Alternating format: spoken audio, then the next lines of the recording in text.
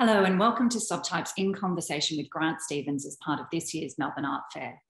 My name is Nina Miall. I'm the Curator of International Art here in Brisbane at the Queensland Art Gallery, Gallery of Modern Art. And I'm also the Curator of the video sector for this year's Melbourne Art Fair. I'd like to start by acknowledging the traditional owners of the land on which I live and work, the Turrbal and Yagara people. And today I'm really delighted to be joined by Grant Stevens, a fantastic artist who I've had the great pleasure of working with on a couple of occasions, most recently at last year's Tarrawara Biennial. Grant is an Australian artist based in Sydney. He has exhibited widely, nationally and internationally. He works predominantly with computer graphics, moving image and photography. And he is also currently kind of deputy head of school at UNSW Art and Design. And he is represented by Sullivan and Strumpf in Sydney and Stark White at Auckland, both of whom I imagine can be found at the fair. Welcome, Grant. Thanks, Nina. And thanks for your work on the video section of the fair. And I also want to thank the Melbourne Art Fair and SUBTYPE for their support. I'm in Bondi, so I also want to acknowledge that this is really beautiful Bidjigal and Gadigal land and pay respects to elders past, present and emerging. Great. So Grant, you're showing two computer-generated moving image works, which imagine these incredibly richly detailed environments. The Forest is the work at the Melbourne Art Fair, and Fawn in the Forest, a related work, is at the SUBTYPE Melbourne store. Can you start by telling us a bit more about the work at the Melbourne Art Fair, The Forest? Yeah, so The Forest is a work from 2020, and it's a computer-generated alpine forest scene. And there's a camera that's programmed with artificial intelligence that kind of roams through the forest and picks out different viewpoints and different perspectives. So yeah, it's an artwork that runs in real time. It's this kind of idealized alpine forest. And what you see each time that the artwork runs will be different depending on where the camera goes and what it picks out. So yeah, with this work, I was really looking to create something that was quite calm and peaceful and slow, but also have a sense of something being uneasy or unsettling about it. And I guess for me, part of the background there is about thinking about the ways that algorithms and artificial intelligence, impacts a lot of what we see on screens now, particularly, through social media algorithms and so on. So that was, I guess, part of the conceptual background for that work. Yeah, great. It's such a beautiful and quite kind of hypnotic, mesmerizing work.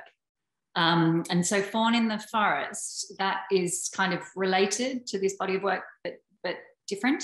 Can you tell us a little bit about that? Yeah, so Fawn in the Forest I made directly after The Forest, and I was really lucky enough to be commissioned by Buxton Contemporary in 2020 to create another digital artwork, and they were looking for something that could be online as well as be in the physical gallery. And when Buxton commissioned me to make this work, it was during the Melbourne lockdown, one of many lockdowns in Melbourne, during that kind of winter of 2020. So I was thinking about different responses to the pandemic and to these circumstances of being locked down. So yeah, in this work, it's a redwood forest, another kind of idealized forest environment, and there's a juvenile fawn, a baby fawn that wanders the forest. It eats, it sits down, it walks around, it doesn't really do much. And there's an AI camera that follows the fawn through the forest. So yeah, for me, what I was thinking about with this work was, how to reflect this condition of being isolated, being alone, but also safe. And so the deer became this kind of symbol of that for me and in this artwork. Again, I wanted to make something that was quite calm and peaceful, but again, yeah, something that, there's an emotional resonance there, hopefully. Yeah, interesting. And so you talked about the fawn. What kind of visual languages and technologies did you draw on for these works? I mean, you mentioned a fawn in the forest, and obviously Bambi immediately comes to mind. But I'm sure there was a range of kind of cultural references and also technologies that you drew upon? Yeah, so these artworks, I'm using a 3D gaming engine. So this is software that's often used to create video games. And part of the process in developing them is looking at existing, they're called assets, digital assets that you can use in your games or in your artworks, the projects that you develop. So part of it is adopting that or responding to that visual language. And for me, it's quite interesting that a lot of the assets that are available reflect this kind of European, American-centric visual culture. And that's something that's been a theme throughout my practice for a long time, is responding to the visual language of popular culture. Yeah, so Fawn in the Forest, Bambi is an obvious reference point, and there's a few other reference points there. But for me, yeah, really interested in the kind of symbolic potency of the natural environment, and but also deliberately working with these kind of cliches and conventions of visual culture. Yeah. And so what was the process? Can you kind of talk us through how you began to build these environments? Because there's incredible rich detail in them. And so can you just tell us a little bit more about how you approached that? What was the process? Yeah, so I guess each work evolves slightly differently, and some parts of it are quite fast. Actually, kind of creating the terrain can be quite a quick process, but there's just infinite level of detail that you can go to. So, there's lots of kind of tweaking and lots of working through those things. But there's kind of like the front end, what you see on screen, but there's also a back end, the kind of programming that goes into the artworks, and that's probably the bit that takes the longest, is working on those particular settings and the different kind of coding that goes into the artworks. So yeah, there's always that kind of front end and back end, and working through the kind of the infinite level of detail that you can go to. I can only imagine it must take a properly kind of obsessive mind to really drill down into that detail. You mentioned these computer-generated terrains operate in real time, sort of kind of unfolding in unpredictable ways determined by the algorithms that are embedded in the works. Can you talk a little bit about why you were drawn to working with this medium and how time operates in these works? Yeah, so I've been working with moving image for quite a while in my practice, since I kind of started in the early 2000s, and initially working with video editing software, but always with computer graphics pretty much. So I guess in the last, why I'm drawn to moving image is partly about, this being able to work with time as part of the medium. And the last few years, maybe 4 or 5 years ago, really started to want to make artworks that were long and slow and durational, and started to have some kind of frustration with video editing software that you have to always have a start and finish, and like lots of artists, you're trying to create this kind of seamless loop in the works. So I started to think at that time, there must be another way to work with time, a different kind of medium that I could use to create artworks that don't have a start and finish, and that can evolve kind of organically over time.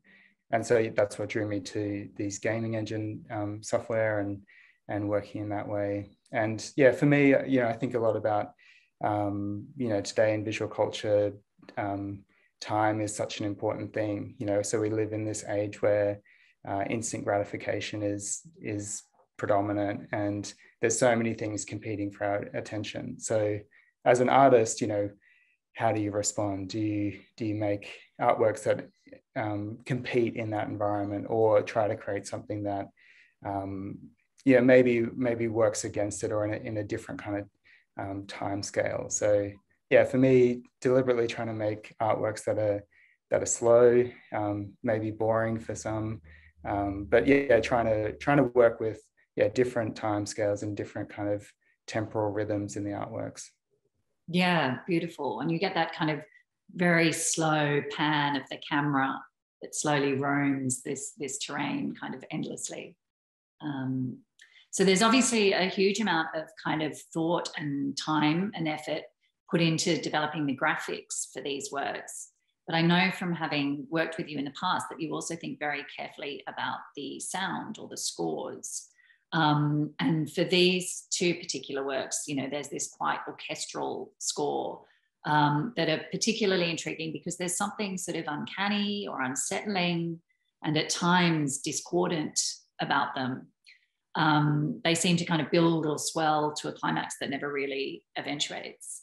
And so I was hoping you could tell us a little bit more about why you were looking to this sort of music and what you hope to achieve by using it. Yeah, so the soundtracks for both works are also unfolding in real time. So every time you see the work or listen to the work, it will be different. I mean, it always sounds similar, which is part of the kind of idea of those works, but they're always evolving and changing. So I guess the way that it works is that there's a range of samples that are in the background, and the algorithm, the program is choosing different instruments and different chords and then kind of layering them together.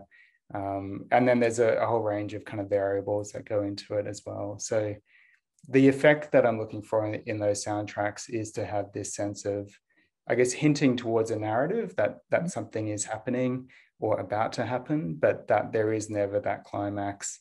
You know, there's never a moment where there's a, you know, massive crescendo where you get that kind of sense of a narrative resolving.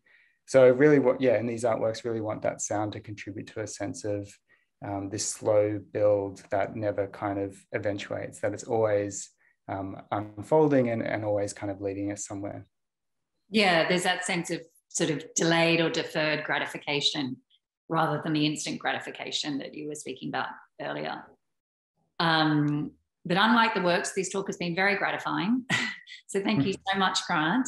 And if you can, please take the amazing opportunity to see both of Grant's works, The Forest at the Melbourne Art Fair and Fawn in the Forest at SUBTYPE's Melbourne store. And thank you very much for joining me.